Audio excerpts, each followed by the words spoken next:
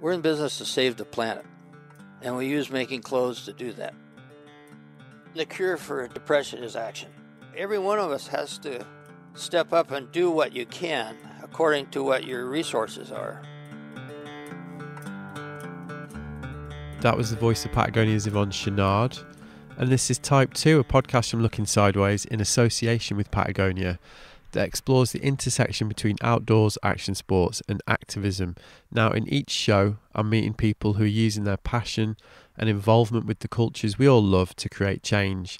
I've been discussing the issues they're involved with, the change they're seeking to create, the difficulties involved and the rewards that follow. Now, this week's guest is Mario Molina, and what a chat this one is. So Mario is a climber, snowboarder, mountain biker and guide, alpinist, I think you could say, who grew up in Guatemala but today lives in Colorado with his wife and dog. As I discovered, he's also somebody who's dedicated his life to the fight for climate action, firstly as Deputy Director at the Alliance for Climate Education, and then latterly as International Director at the Climate Reality Project, where he worked with Al Gore and helped oversee that organisation's post-Paris Agreement strategy. Not a bad CV to start with, right? Today he's Executive Director of ProtectOurWinters. Now I imagine that most regular Type 2 listeners will be familiar with the work of that organisation, thanks to previous episodes of Type 2, notably with Jake Black, or from previous episodes of my Looking Sideways podcast with guests such as Protect Our Winters founder and president Jeremy Jones. So covered the kind of the backstory of the organisation in those episodes. So if you're interested in finding out about that, then, go and listen to those. That isn't what I talked to Mario about for this episode. What we talked about was basically their strategy during the busiest and most critical period in the organisation's history, and probably the most critical period in the ongoing climate change conversation. Yes, I am talking about the 2020 presidential election, which is looming and which is going to be one of the most important events, I'm going to say this century, with regards to the climate conversation. And Mario's helping drive Protect Our Winter and sister organisation, the Protect Our Winter Action Fund strategy during this critical time. And they're using a highly targeted and calculated plan to try and mobilise a potential 50 million outdoor state, that's inverted commas, voters, and drive the narrative in a way that basically depoliticises the climate conversation and try and move it away from that binary left-right argument which these issues tend to devolve to. Now, they're massive ambitions and they stem from Protect Our Winter's ultimate aim, which is to achieve systemic change in transportation and energy at the highest possible level. Like I said, I talked to Jeremy about this in that episode, but this is specifically geared around the election at the end of 2020, and it meant that me and Mario had plenty to talk about as we caught up over Zoom in August 2020. Now, naturally, I was also keen to tap into his depth of experience to see what we can learn from his own unique perspective on the challenges we face when it comes to climate change, particularly in this in this COVID world that we're experiencing right now. The result is a rich, fascinating and extremely insightful conversation with somebody who's got a hard-earned and unique take on where we are. I really enjoyed it. He's a great conversationalist, very generous listener as well. So yeah, hope you enjoy it too. Here's me and Mario. I'll be back at the end. Nice one.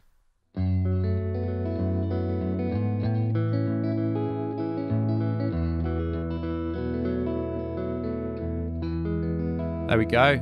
How you doing? Yeah, doing well. Thanks. Thanks for having me.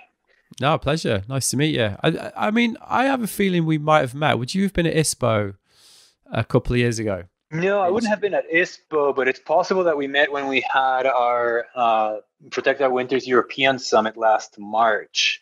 Right when you talked to Jake, I think you might have been flying in from the UK to Innsbruck. I think we were having dinner like the last day. We were all pretty beaten. You seemed pretty tired as well, I think. That was what it was. Yeah, it was in Innsbruck. Yeah, no, I remember. Because I was like, we've definitely met. I had a crazy, I can't remember. It was a long day, that one. So yeah, I was pretty beat as well. Yeah, and we had just wrapped up about 3 or 4 days of strategic planning. So I think we were all a little worn weary. Yeah, everyone looked pretty brain dead, as I recall. Yeah. So where are you now? I'm at home, so I live in Rollinsville, Colorado, which is this very small town. Literally, I think there's 200 people in the town. 45, 50 minutes west of Boulder, Colorado. So we're right at the base of the Continental Divide on the Indian Peaks Wilderness. Wow, sounds beautiful. So I'm presuming quite a nice place to be for lockdown, by the sounds of it. We feel pretty fortunate. Yeah, we feel pretty fortunate. We have pretty easy access to mountain bike trails, not too far from climbing, and lots of good hiking options as well. So yeah, we feel pretty fortunate, and we're at an elevation of 8,800 feet. So yeah, it's also been helpful in terms of staying away from the summer heat wave. Right. Okay. Brutal. Right. Okay. Nice. Well, I mean, there's a lot to get into in this conversation, I think. But there's it's not an original observation to say this is the craziest year anyone can remember with COVID, and also, the election that you've got forthcoming. And I'm really interested in talking to you about that because I think I mentioned earlier, I had Jeremy on the podcast, Jeremy Jones, who obviously you know really well and work with really closely. I had Jeremy on in January 2018, and at the time we talked a lot about Trump. We had talked a lot at the time about Zinke and about the changes that were being brought in by at the time we're a new administration, let's say, newish administration, and I think the full repercussions of that change were being felt. And now, obviously, what have we got to the election? 80 days around? Oh, less than that, 72 days, 71 days. Yeah. And, this is being positioned as the most important election of a generation for a variety of reasons. But clearly, from a climate point of view, it probably is the most important election ever. So how are you guys, what's your approach? What's the plan to have a voice in this forthcoming election? Yeah, well, thank you for having us, and thank you for talking about the subject. So we believe that the outdoor sports community is one of the most directly impacted communities because of the impact of climate change. And so we're stakeholders, whether we realize it or not. Our lifestyle and the places that we love are really dependent on us figuring out how we're going to address climate change in a very, very short time span. There's in the U.S. there's approximately, depends on who's counting, 35 to 50 million people who identify as outdoor enthusiasts, whether it be mountain bikers, trail runners, snowboarders, skiers, climbers, etc. And that if we all voted with climate as a top priority, we'd represent the largest state in the country in terms of. In the U.S., there's a lot of focus on what are called swing states. So think of Michigan, Wisconsin, New Hampshire, Pennsylvania. Sometimes people throw in Nevada, maybe Colorado, less so now. And there's a lot of focus on those states because they can go either way. But none of those states have as many people as the community of outdoor sport enthusiasts. So would they be so just to contextualize that a little bit, I got a couple of questions. So how big is the electorate in the States? If you're saying there's 50 million constituency to empower, how big is the actual voting electorate? It ranges from election to election. So when you think about, I think it was the 2012 election, it was almost 50, 60 million people. And so, but I think more important than the overall electorate, I mean, it's important, of course, 60 million, 70 million people, 40 to 70 million people, depending on the election, but it's the margins. And when you think about the number of people who actually vote, but when you think about in relation to the votes that actually change the outcome of an election. In the 2016 election, it was determined by 60 to, depending on how you count it, 60 to 80,000 votes in 5 states. And these are the swing states that you refer to, right?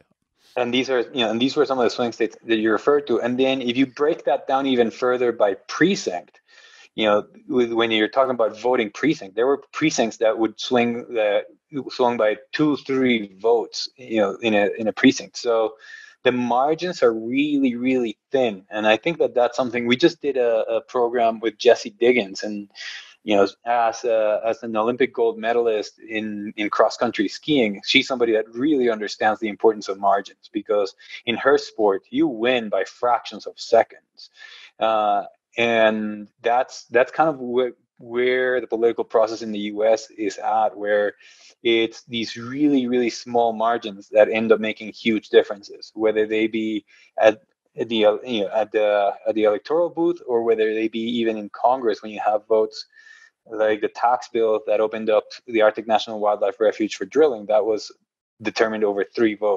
congressional votes.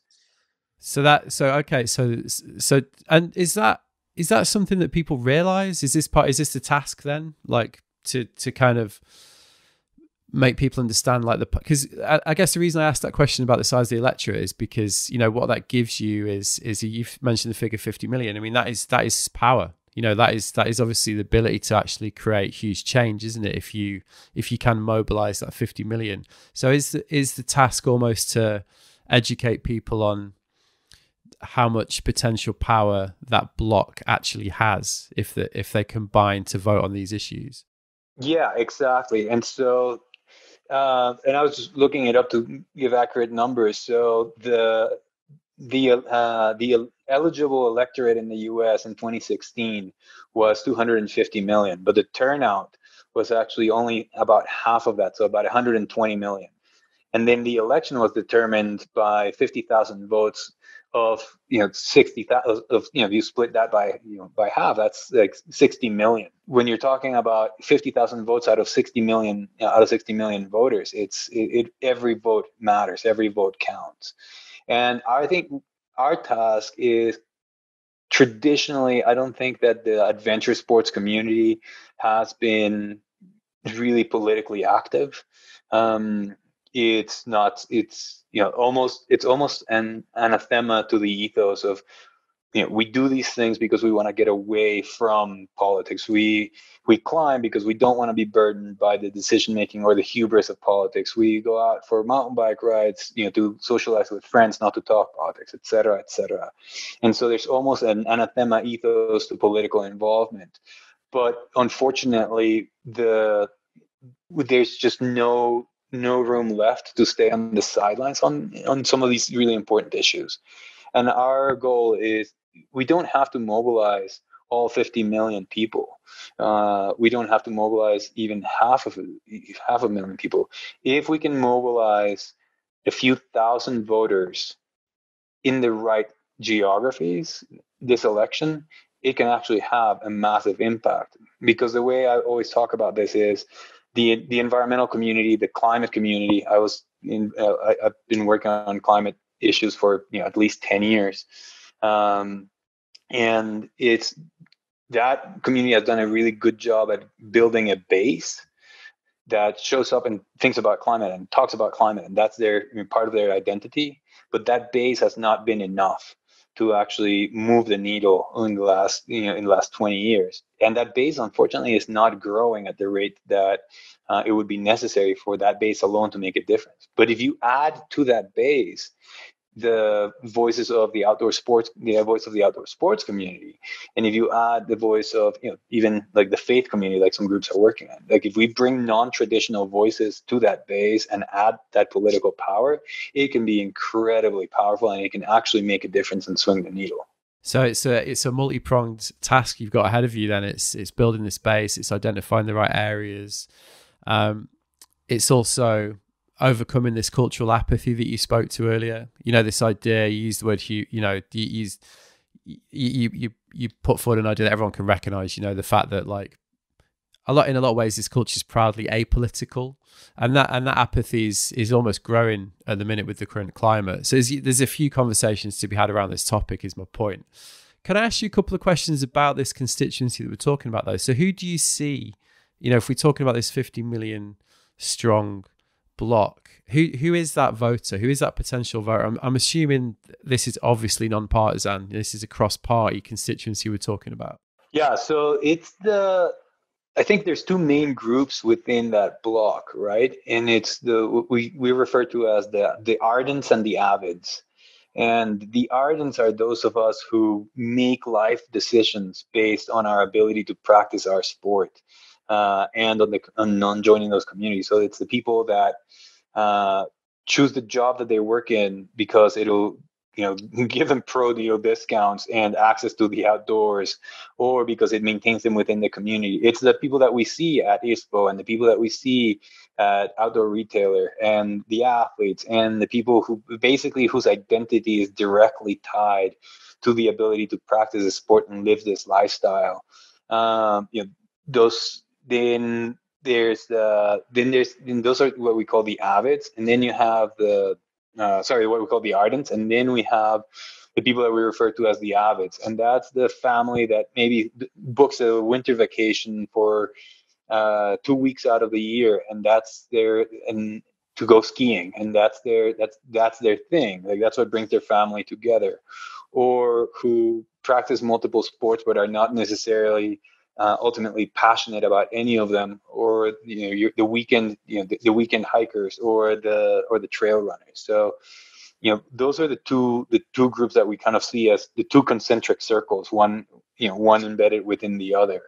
And amongst the ardents, we see a higher percentage of people who recognize the impact that climate change is having directly both on their lifestyle and on the places that they love to recreate. So ardents, because we spend so much time outside, we're the first people to notice when we have shorter winter season, less snowpack, higher average temperatures during the summer, wildfires. Right now we're in the middle of a massive wildfires in Colorado, and how they affect our ability to get outside and climb, or our ability to get outside and mountain bike.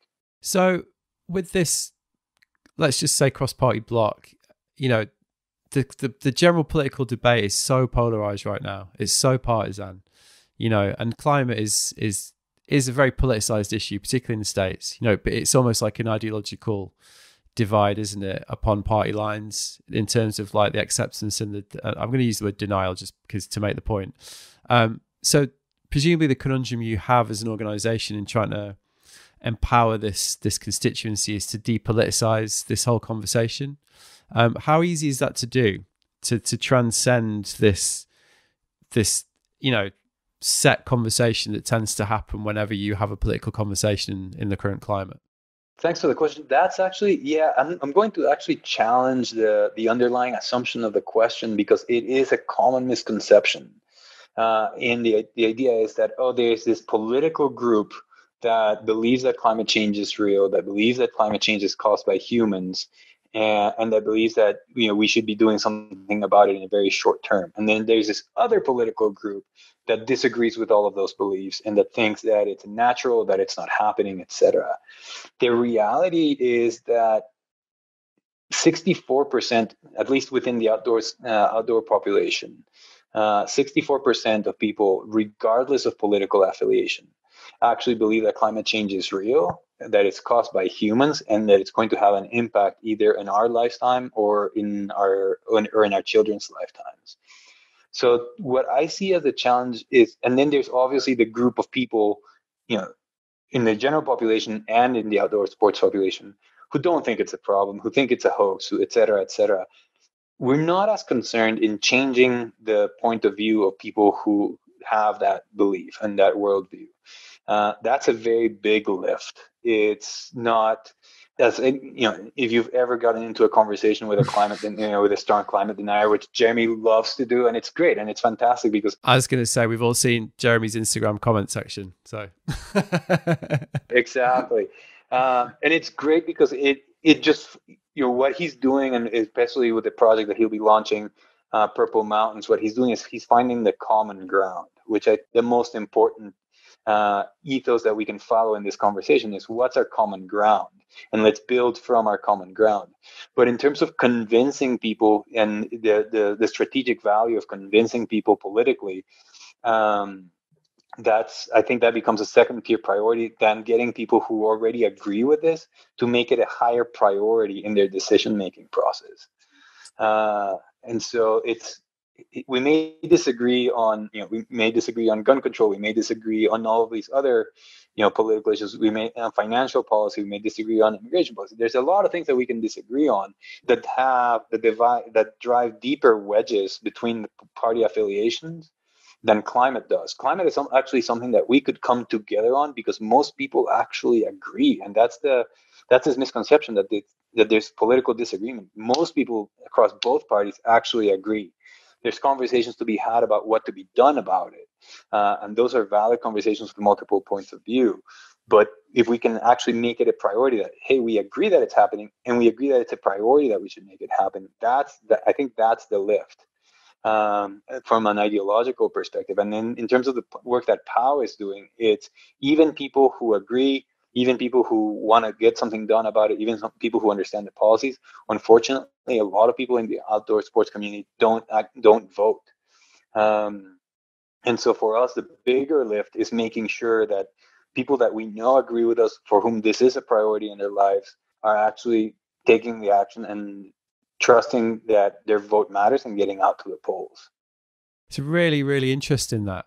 And it's really smart and strategic, isn't it? Because it's subtle. It's almost like rising above that actual, as you called it, false assumption at the heart of the question I asked. But, just to say like, well, we actually don't even need to engage in that conversation. Like what we need to do is identify these areas where we can make a difference and focus our efforts on that aspect of the conversation.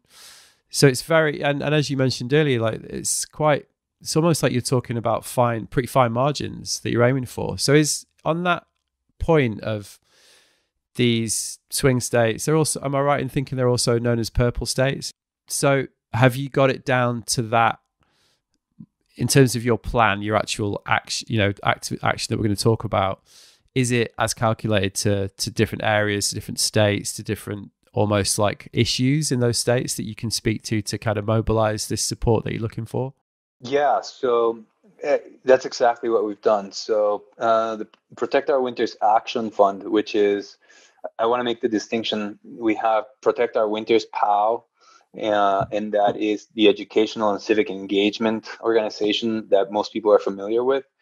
A lot of the work that we do in terms of specific targeting and battleground states legally is distinguished under the Protect Our Winters POW AF, which is Protect Our Winters Action Fund, which is a different organization legally with different governance. And when we talk about the hyper targeting that we're doing, it's the work that POW AF is doing.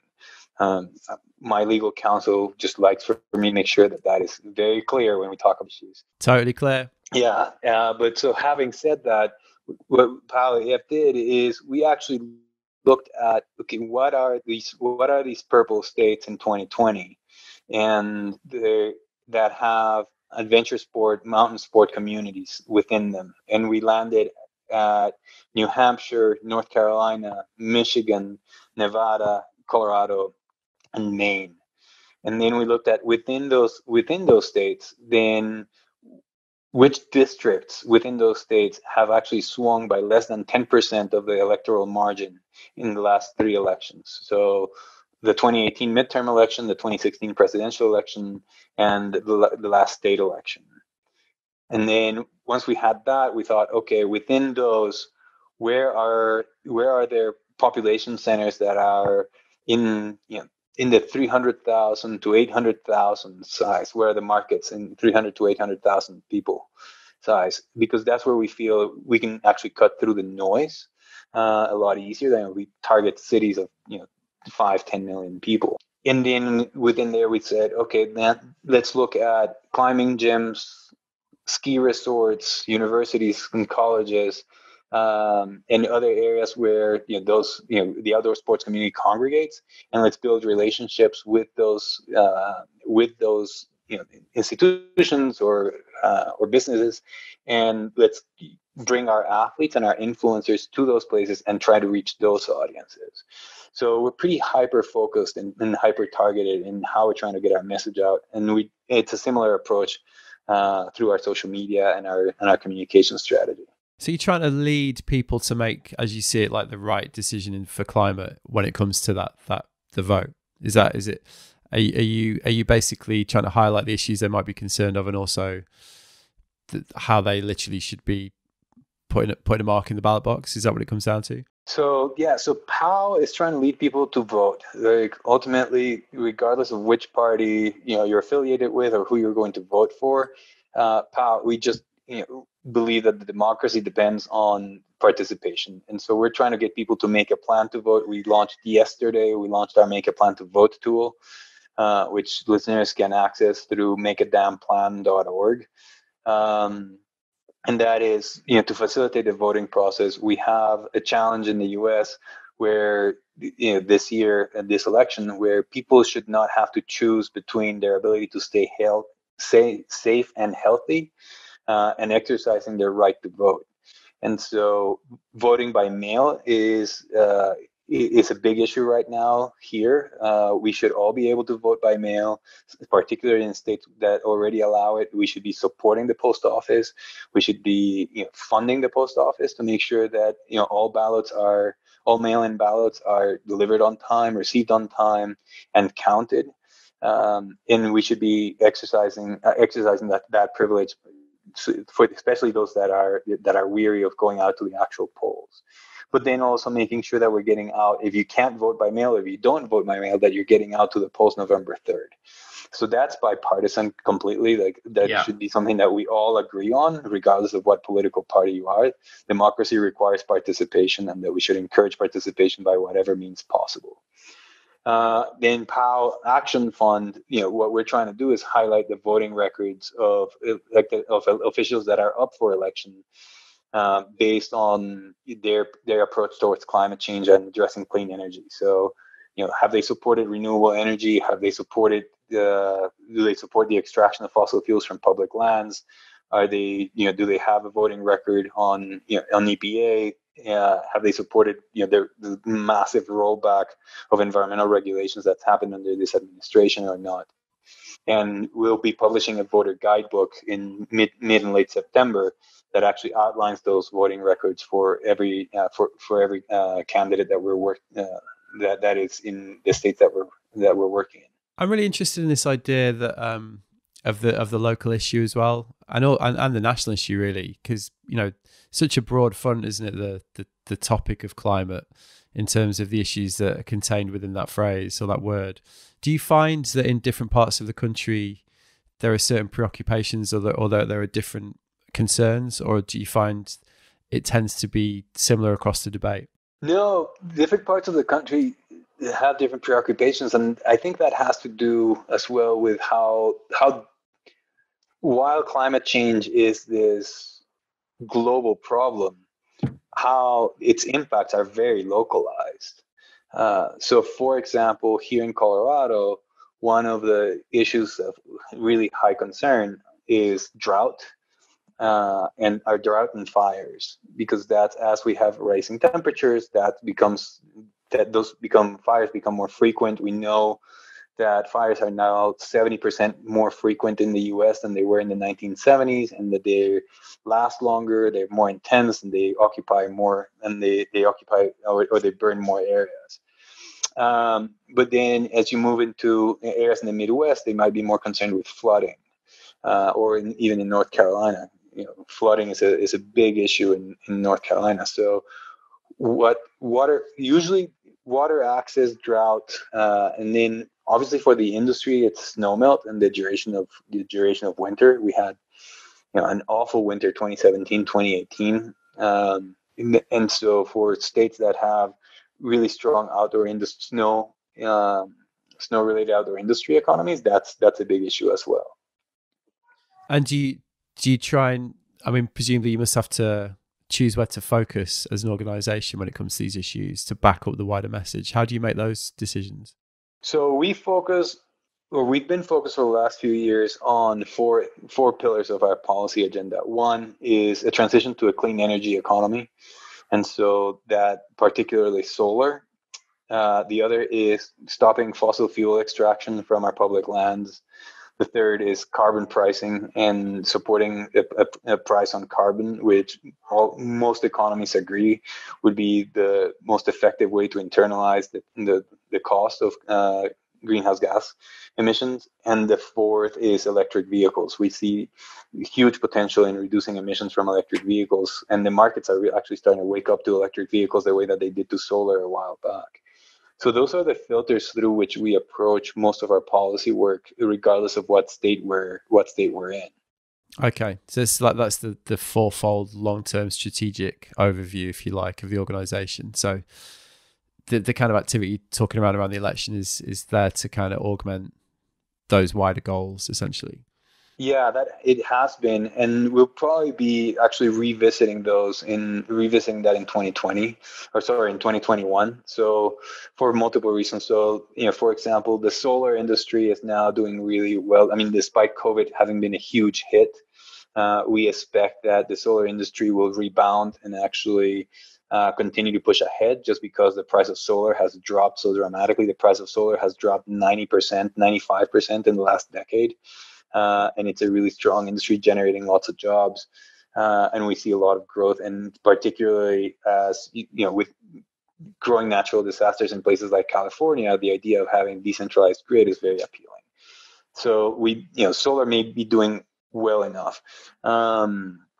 But we see the need, the environmental justice is a topic, and the intersectionality of climate and environment work with social justice is an area that we would like to figure out how to add more value to. It's no secret that the outdoor sports community is predominantly massively white.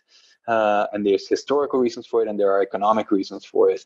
And yet that doesn't mean that as we think about how do we engage in climate advocacy as outdoor sports enthusiasts, that we don't also think about how do we add value to common goals with communities of color or indigenous communities that are trying to protect their homelands or are trying to avoid massive pollution coming into their communities or staying in their communities, that drive up things like asthma rates and cardiovascular disease, et cetera, et cetera. So we see that's a huge area that we would like to partner up with organizations and figure out where we can add value there. And another area that we've started working on this year that will, regardless of the outcome of the election, will very likely be a high area of focus for us is finance. And where are the institutions that we support with our dollars, and where our industry supports with our dollars? What are they doing with that money? There's a lot of studies coming out that expose how much investment different financial institutions have in fossil fuel, and particularly, what's particularly worrisome is new fossil fuel development. I mean, so it's a change in strategy as the situation changes, by the sounds of it. So this is you see that as a post-election refocus almost for the organisation.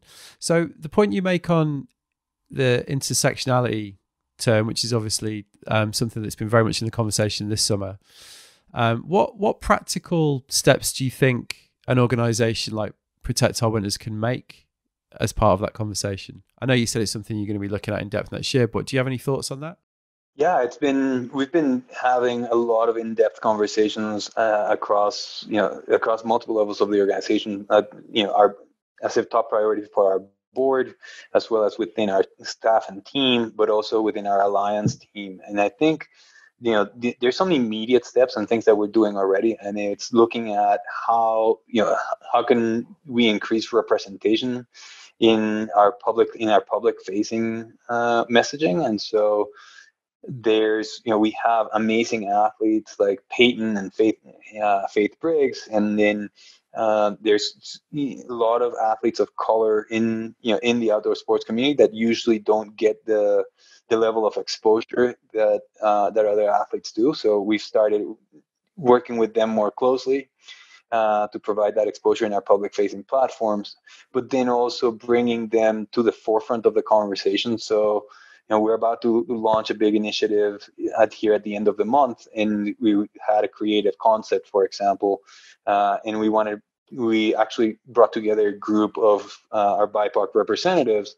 to have a conversation around the creative concept and getting input from them on their voice on what felt relevant to them culturally, what felt relevant to them, or what might have been racially problematic for them, etc., and making sure that input was added at the front of the initiative.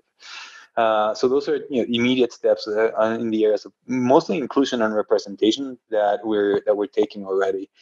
We've also reached out to we have a list of 25 or 30 organizations that represent communities of color in the outdoor space that we've reached out to and offered to make our Make a Plan to Vote tool and the cost associated with mail-in ballot applications free for their audiences and their community. So a mail-in ballot application form actually costs about $1.50 by the time that you fill it out and actually get it sent to you.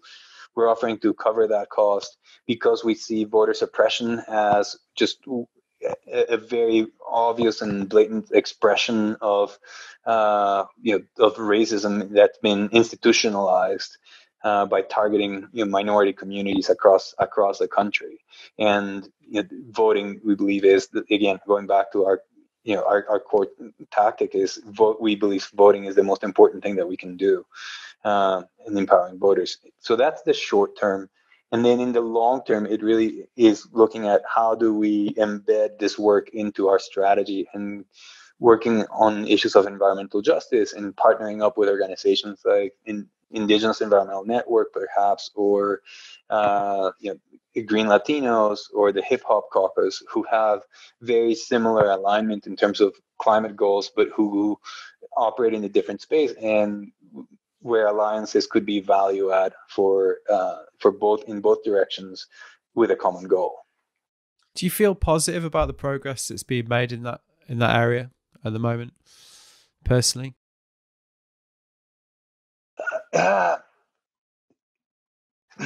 It's hard to feel positive in that area because the bar is so fucking low. Well, that's why I asked the question, really, because it's sorry to interrupt you, but just to contextualize where I'm coming from with this, it's almost I've personally found it quite depressing, like some aspects of that conversation this summer, because it's almost like led me to actually understand like how much needs to be done. Because when you look at, you mentioned earlier, like, well, the outdoors per se is considered to be a white space. But there's a lot of people who don't really see it like that, who feel like it's a very open space and who feel they don't really perceive there to be any problem. And in that way, it's almost like a manifestation of the wider privilege conversation that's going on. And I found it quite eye-opening how much work there seems to be to do on that, to actually close that understanding gap and for people to actually see, there is a huge amount of work to do, and it's not just a question of, well, on a lot of levels, on a fundamental level, like making these places more diverse, making this conversation more open. It seemed like, I'm sure you get where I'm coming from. So is that something you would agree with, or did you you said the bar is so low, so I'm guessing you also see it in perhaps similar terms. Yeah, I mean, obviously, it's a really nuanced and complex conversation that doesn't have any easy, simple answers. And I was talking to Nate Pierce, who is who's a climber and is also a Black activist with the Black Lives Matter movement. We actually had an IG live conversation just about a week ago on the topic, and I think overall, and this is my perspective, and obviously, I'm a Latino immigrant to the U.S., and there's a whole different history than that of the Black community in the U.S., and that's something that's become very evident to me as we've been having more of these conversations. But I think that overall, the outdoor sports community is pretty welcoming to people of different races and colors. That's one of race, ethnicity, color, or sexual orientation. That's something that I've always found that ethos to be incredibly refreshing, and I've always really related, and it's resonated with me. I feel like if you are, it's more important whether you are whether you show up on time to the trail and whether you are, or whether you know how to build an anchor, and whether you are a reliable belayer, and whether you bring your avalanche gear on a backcountry trip. Like, those are things that are so core to our whether you're a reliable partner, whether you're a reliable person in the outdoors, are so core to our ethos that I do think that they supersede the I don't want to say they supersede bias, because there's always bias, but that they supersede other other perspectives. However, I think that the challenge is where we don't realize, because we have been insulated, is access. And it's, how do we even, we are privileged because we are already at the trailhead. We are privileged because we already have the gear. We're privileged because we are already in this ecosystem, in this sphere where these values come to play.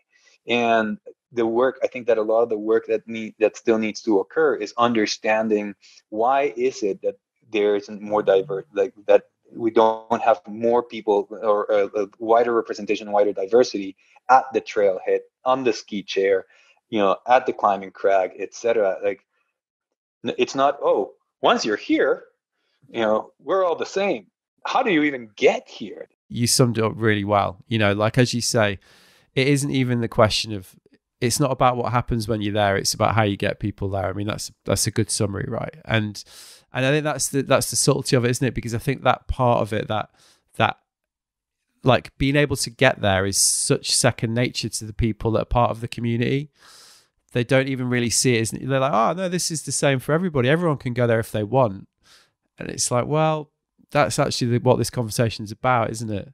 Like, making sure that everybody has that opportunity to get there. So I think, I thought you certainly put it more eloquently than I did, but that was the question I was getting at, for sure. Yeah, well, and there's two other components that I think are important that I've only really started to realize, as I've tried to learn more in the last couple of months, 3 months. But the other piece is the representation is important, not only for diversity within the industry, but it's important as for inspiration for the next generation. And it's, can a person of color see themselves reflected in the heroes that the industry puts forward as models? So, it's fantastic, and it doesn't take anything away from the Conrad Anchors and the Tommy Caldwells and the Jeremy Jones and the Chris Davenports and the Gretchen Bleilers and the Hillary Nelsons and etc., the Caroline Gleiks, etc.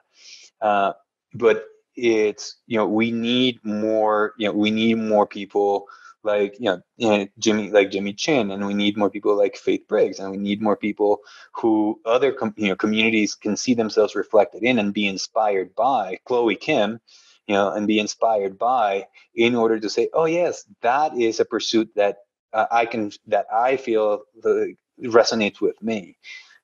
Because that is also, I think, another way, lowering the barrier to access, but also increasing the level of inspiration of people who are models that are relatable to the communities. And it will only enrich the outdoor sports community. It can only enrich the community. And back to to the work that we're doing, is if we all start sharing these values, and we all start sharing the love for the places that we want to protect, then that also helps us advocate for those places and brings it full circle back to, hey, let's make this our priority as a community, and let's make this also a voting priority. Well, that's really important to remember, isn't it? That micro conversation leads to the macro conversation about the whole thing. The more you give people a personal connection to this environment and this community, then the more they're going to buy into the wider conversation and why it's important. I mean, and again, that's something that people, like, I'm a white person that's got a long history in the outdoors, that take for granted. Again, for me, it's like, oh, well, obviously I understand what the issue is because it affects me personally and I see it. But, that's not the same for everybody, is it? So it's all linked, as you say. So on a similar topic, what do you think the outdoor industry's biggest strength is when it comes to fighting the climate crisis? Size and economic power. So we have, again, we have millions of people who are passionate about our sports. And I was actually on a webinar not too long ago with SIA and NOIA, and it was incredible to hear how in certain areas retail has actually gone up and benefited from COVID, because people want to get outside, get outdoors, and people who are not traveling are figuring out, how do I actually get outdoors in my own community, in my own backyard. I think that is like the economic resiliency, even even though it's being hit incredibly hard, and I know that it's going, that we're going through a really tough time economically, I do believe that the industry as a whole is going to be incredibly resilient coming out of COVID, because people will have gained an even deeper appreciation for the sports and for the activities, and will want to maintain them. And it's overall, it's an almost $1 trillion economy in the U.S., like $850 billion when you put it all together. And to that, you add the numbers of people who participate in it combined. Like that is a massive political force. The question really becomes: can we actually galvanize that power around the issues, the biggest issue of our times, so that we realized, well, sometimes, yes, trade might be an important issue this year and next year, but if we have to either support a candidate who's good on trade but is terrible on environment, public lands, and climate, and we're going to actually let them know that our priority is that they look at the long-term sustainability of our sports, not at the short-term viability of a specific product line. And how about weakness then? On the flip side of the same question, what's the weakness that this industry has when it comes to tackling this crisis? I think we're getting better, and I've just in my time at POW, in the last 2 years at POW, I've seen huge progress already. But we're not an advocacy culture, right? You have the brands that you expected from, like the Patagonias and the Burtons, and now increasingly the North Face. But it's not in our DNA. Like, it's not in the DNA of the industry to actually to be advocates. And so coordinating across brands, like getting initiatives together, and actually bringing all of that power that I was talking about together around with the concerted strategies and with the concerted priorities, etc., in order to be reflected externally as a single block. I think is the greatest weakness. Like, there's just so many disparate initiatives, and just sometimes lack of coordination, but also sometimes lack of galvanizing around the issue. Yet it's been really amazing and encouraging to see in the last couple of years how much progress we've made, even there. What do you put that down to then? This lack of advocacy culture? Is there anything? That's a pretty impossible question to ask, really, but it's an interesting insight. Do you just, and off the top of my head, do you feel it's because they're traditionally individualistic pursuits in a lot of ways? They kind of encourage that kind of individualistic approach in some ways. I mean, that's just, like I say, off the top of my head. Is that something that you would put it down to? Can you pinpoint where that comes from? Because it suggests there is a huge cultural shift required to get there, right?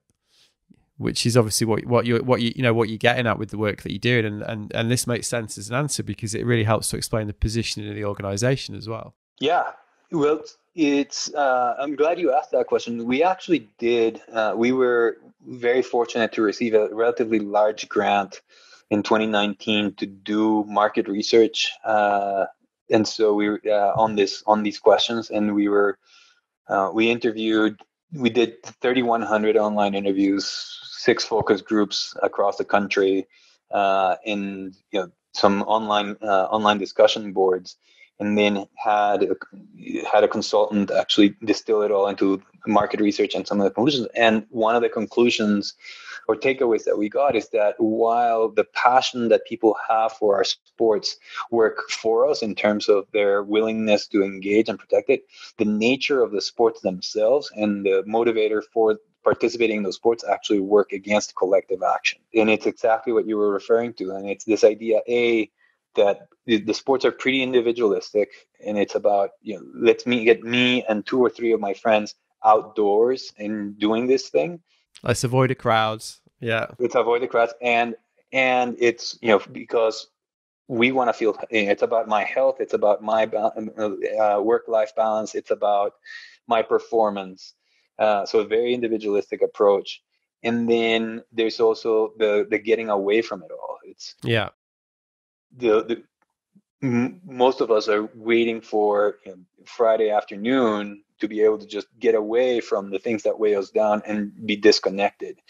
And so trying to merge these worlds of yes, that's what we want to do, and those are our passions and our values and our motivators. And at the same time, we need to interact with the political system, with the with the financial system. We need to interact with these systems that we try to get away from this united position as a collective. Is a bridge, right? So I think about it the way that the NRA was so effective in the 80s and 90s, right? And they were able to merge lifestyle and advocacy, to where being an NRA member was about not just owning a gun, but it was about a whole lifestyle that went along with it, and it was tied to a value system around the Constitution, and it was tied to the sense of patriotism, and it was tied, and then obviously the outcome was political engagement. Yeah. You see NRA having barbecues and gin competitions, and there's this whole ecosystem, cultural ecosystem, that the NRA capitalized on and brought together in order to become a political force. That's, I think, where the outdoor industry could be far more powerful if we agreed, hey, we have this cultural ecosystem where it's very diverse, it's very spread, but we're going to agree that these 2-3 things are our core priorities because they are directly tied to our values and they affect our lifestyle.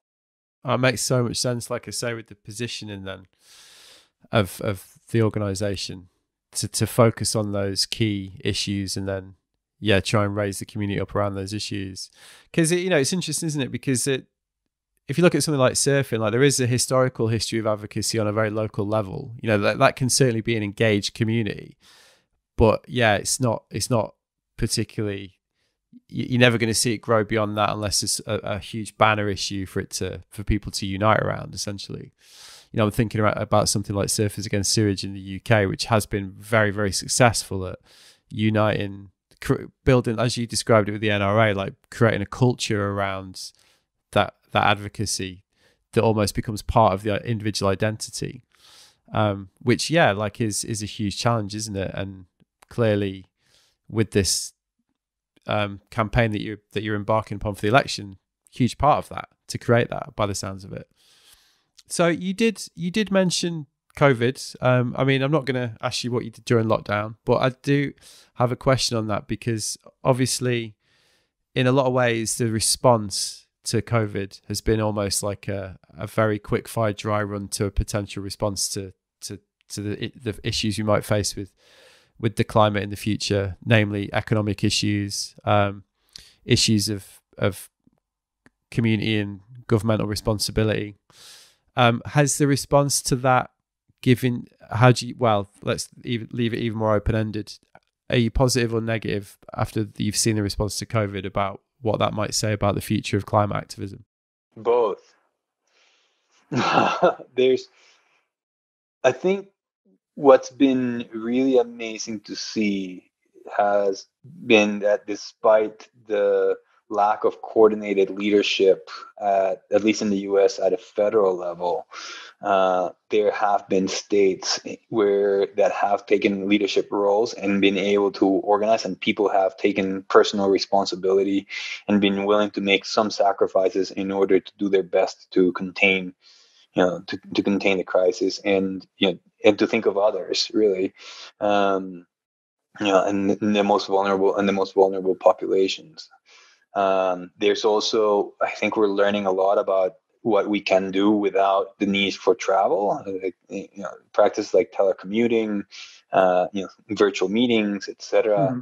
That are, that there's no reason why we could not continue those into the future and really examine our lifestyles and personal carbon footprints. And then what I find challenging in their response, but that is again directly tied, I think, to the current leadership, has been the lack of long-term thinking in terms of how do we rebuild the economy. And I think Europe has done a much better job at building in green the green energy, clean energy incentives, clean energy funding for the transition package. They call it a stimulus package. I'm not sure that it was a stimulus package more than a bailout package. We're not stimulating. We're still in the throes of the recession. So it's more of a stay afloat than a stimulus, and it's $3.5 trillion, right? So never before have we globally had an opportunity. Maybe the closest that I would think of would be the Marshall Plan after World War II, or the Reconstruction after World War II, to pour this amount of money into the global economy. Yeah, exactly. Top down, like you say, federal governmental as well. So yeah, that's the point, isn't it? And have the time, because the economy is frozen, because things are so much slow, have the time to actually think through, how do we spend this money in a way that is building that is helping to build a more sustainable infrastructure and energy system for the next 20 to 30 years, rather than how do we keep pouring money down the drain, or how do we keep pouring money into fossil fuel companies to keep them afloat now. Yeah. When we've seen that the business that is a business model with a setting horizon. Coal was already in awful trouble before COVID hit. Oil, we saw, took the biggest nosedive out of pretty much any sector. Then when COVID did hit, it's vulnerable to geopolitical shifts. It's vulnerable, we've seen now, to unexpected shifts like COVID, etc. Whereas investing in local renewable energy sources just makes so much more sense. And the lack of foresight right now in the spending from the current administration, at least here in the U.S., is not very encouraging. But if we're able to actually, over the next 18 months, as we ideally find a vaccine and start reopening larger sectors of the economy and get into economic recovery, if we start thinking about, okay, where does actual stimulus get invested into? Infrastructure, energy, even redistribution in terms of community programs, etc. I think there's a lot of potential. I think we have huge potential to actually create a major shift in a dramatic way, rather than doing it in a stepwise manner, the way we've been expecting it would need to happen.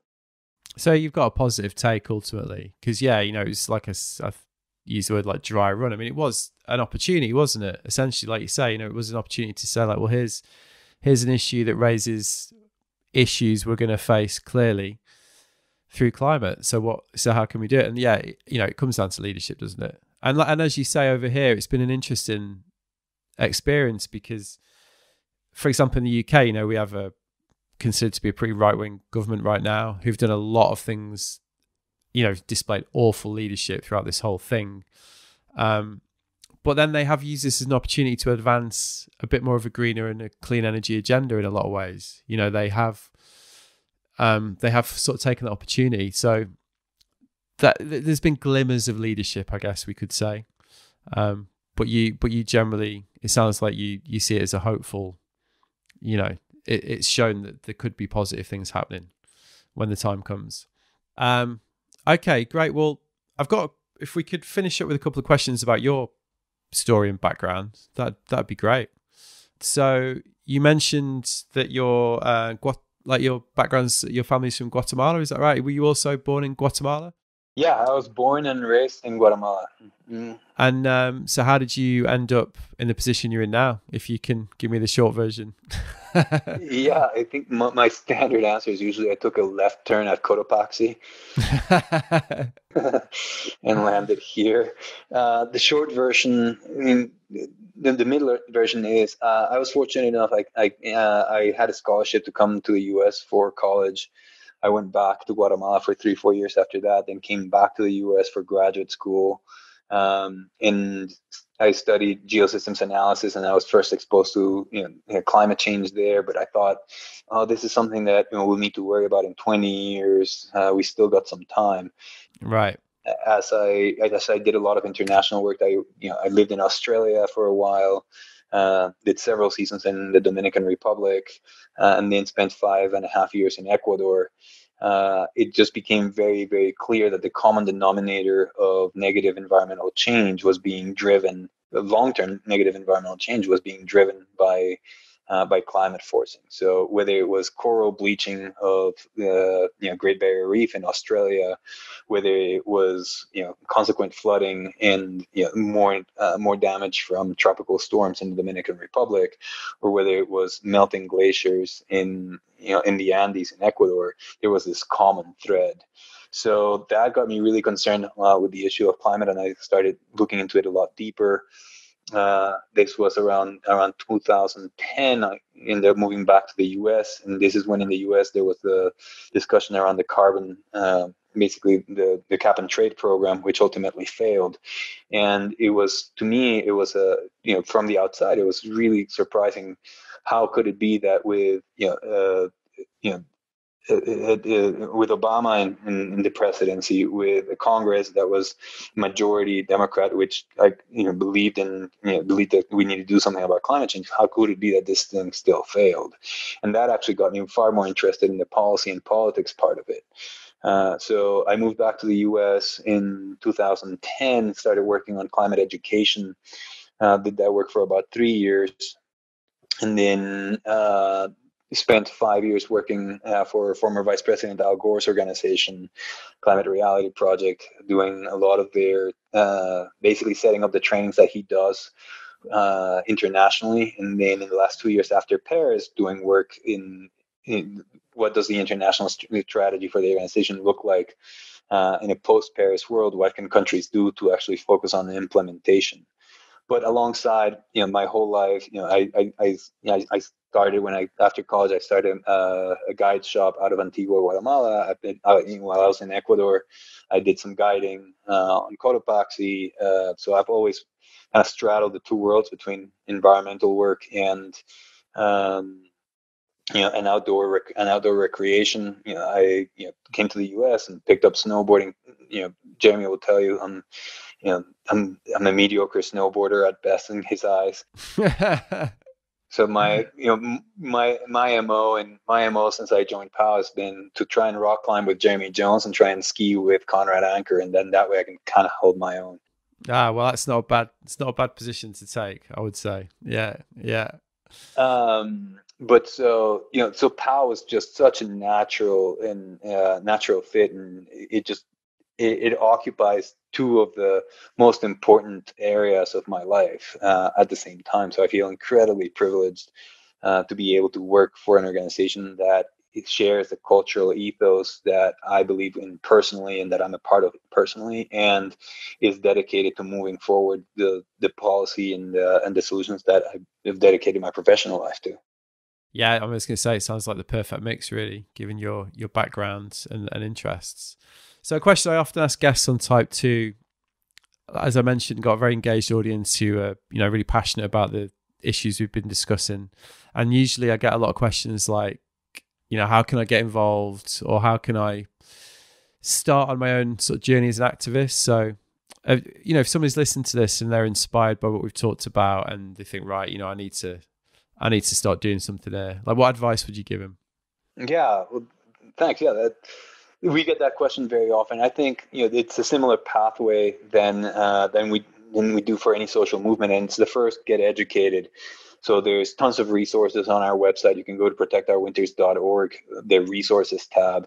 We have tons of readings, podcasts, videos, books, etc., that to get a good sense of where we are in the issue, what does it mean, and then start taking action with us. So you can go to ProtectOurWinters.org, initiatives, programs, and there we have volunteer programs. We always have campaigns that we're running in terms of advocacy on specific issues.